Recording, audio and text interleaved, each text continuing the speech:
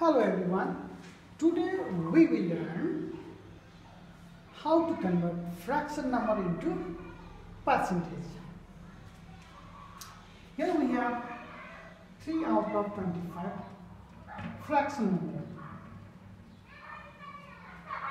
As you know, we can, percent is what? Percent means out of 100. Out of 100, always remember, out of 100. So, here we have two methods.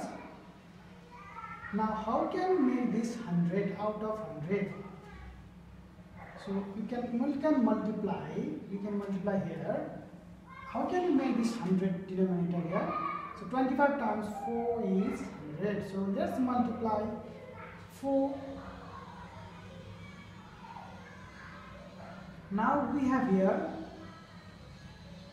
25 times 4 is 100, 3 times 4 is 12, which is 12 is out of 100, that means you can write here 12%.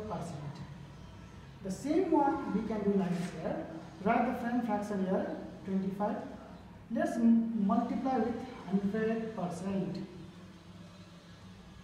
Now reduce this fraction 21 times 25 times 1 is 25, 25 times 4 is 100, so we are here 3 into 4%, which is 12%.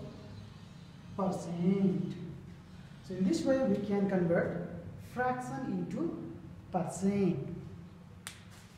Thank you for watching this video everyone.